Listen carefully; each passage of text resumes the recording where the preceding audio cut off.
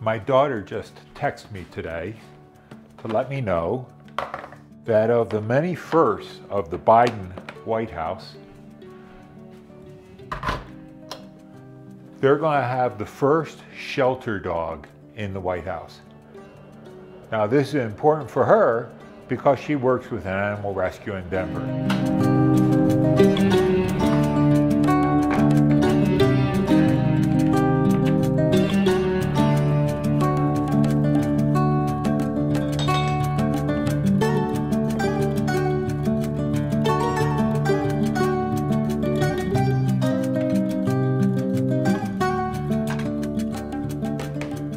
I know that everybody thinks the caffeinated Bible means coffee, but tea will do as well.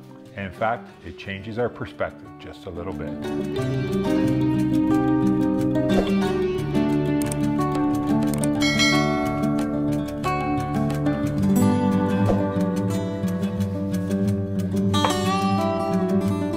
So I thought I'd switch things up a little bit today, give you a slightly different perspective. I just finished reviewing this book by Holly Morris, Encountering Eve's Afterlives. What she does is she takes three very different trajectories on the interpretation of the story of Eve and shows how they complement or they contradict each other.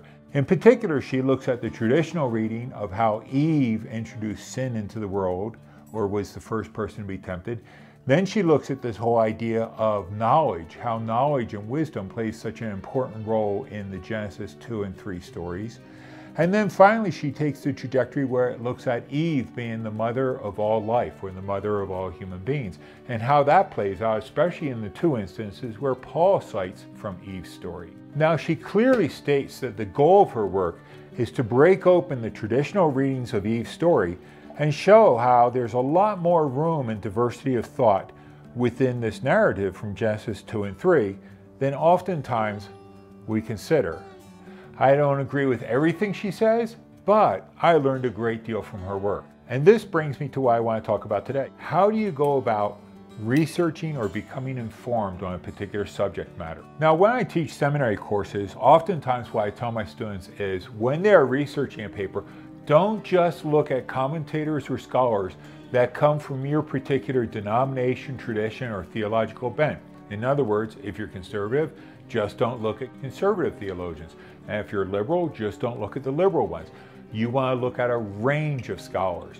Liberal, conservative, you also want to look at a range over time. Go back to the church fathers, the medieval, the reformers, up to the modern. And you also want to look around the world. The United States only makes up about 6% of the world's population, but we are less than about 3% of the world's Christian population. And so you want to know what the rest, that other 97% of the church, is thinking about these issues. I have to try a piece of my wife's cake here. That's good. One of the 20th century's great thinkers, a guy named Ludwig Wittgenstein, wrote about how do you understand a philosophical issue. And he said the problem is that a picture holds us captive.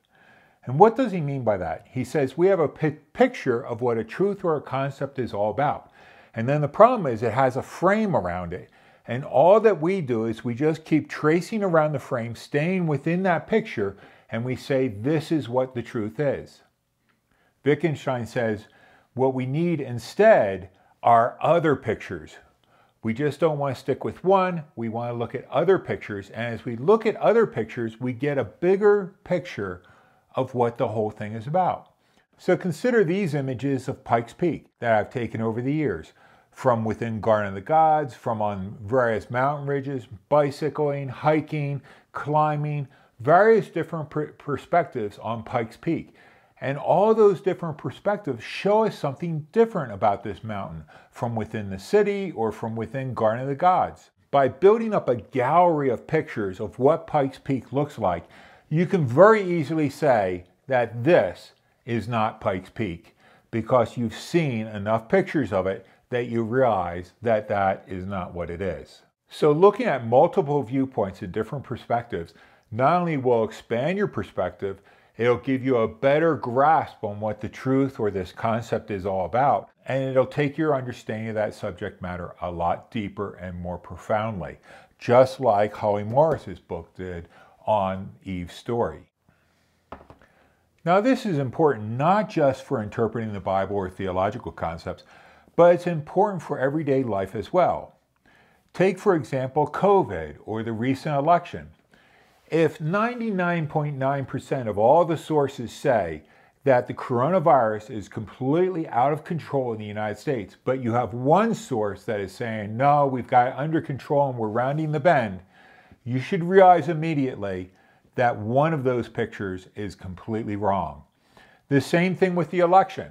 When all the foreign sources and U.S. sources are talking about who won the election and how they won it, and then you have one source saying that they didn't, then you need to step back and realize that, well, maybe something is wrong here. When you see 6 out of 7 dentists recommending something, you need to take note and say, I think they've probably got a pretty good handle on it, I should take their advice. Now, the corollary to this is that if you're getting all your information about current news, let's say the coronavirus or the election, from one source or one particular slant on the news, then you're not being informed. You're being indoctrinated. The same thing when it comes to the Bible. If you just read one particular strand of thought, let's say you pick up and you just read conservative Anglo-Catholics on a particular text, well, you're not realizing the history of the church or the breadth of the church or with what other interpreters who you may not agree with very much have to say about the picture. The problem is that a picture can hold us captive, and what we need are more pictures. And especially considering these issues like coronavirus or the election from an international perspective, if you look at what the Canadian Broadcasting Company said, or the BBC, or the German Deutsche Welle, what these different international news services have and their perspective on it, if you're not looking at it, it's an incredible shame, especially because we're living at a point in time in history where we have such easy and quick access to those sources. We should be taking advantage of them rather than squandering this moment. Seeing things in different perspectives help you realize that maybe what you held as sacrosanct and so important may not actually be the case. It might force you to either widen your view, expand it, or correct it. For example, drinking tea instead of coffee might do you some good every now and then. Seeing different perspectives will help you not only have the bigger picture, it will expand your view, perhaps even correct or challenge your view if it needs to be challenged or corrected. Hopefully it will help you to better understand the Bible or these various news topics, and also realize that people have different views from you are not crazy or stupid.